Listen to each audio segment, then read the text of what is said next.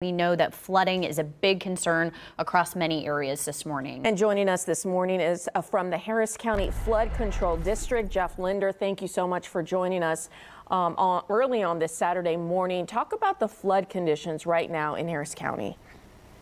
Yeah, we still have flooding ongoing in that San Jacinto River Basin, so the West Fork and the East Fork. The good news is the East Fork at FM 1485, we did see a crest in the river yesterday evening, and it is starting to fall pretty quickly. So while we still have widespread impacts ongoing out there, the river is not going to rise anymore from this particular flood wave.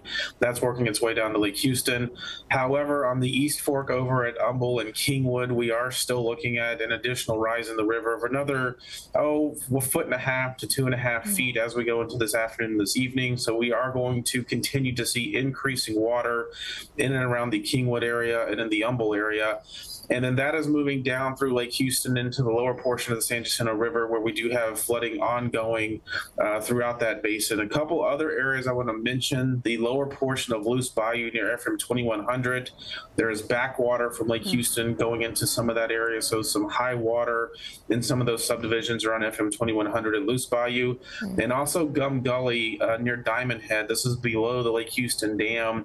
The San Jacinto River water is backing up into that tributary and producing some high water there around Diamond Head. We don't anticipate any structure flooding at that location, but it could get close to some of the roads and maybe some of the lowest structures. So a lot of water moving very quickly down these rivers. Talked a little bit about the rain there in that forecast earlier. We're certainly watching that for tonight and tomorrow morning. We don't think that's going to impact the river levels that we have currently in progress. But depending on how much rain falls and where it falls, it could slow the recessions into early next week or result in new flood waves that come down from the north. So we're keeping a very close eye on the forecast going into tonight and tomorrow morning.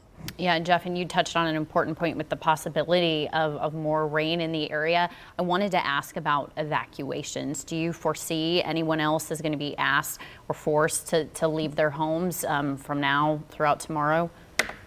We do not anticipate any need for additional evacuations. For the most part, evacuations should be completed at this time for those areas, especially on the East Fork.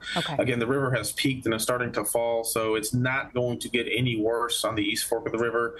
We still have some issues that we're going to have on the West Fork going into this afternoon, this evening. So I know there's a lot of people in that Kingwood area that are looking at this very closely. The water is close to some of the homes. It's into some of the streets and the lower portions of Kingwood. So just be mindful through the day-to-day, things are going to get a little bit worse in the Kingwood area. Another 1.5 to 2 feet of water is going to rise in that area.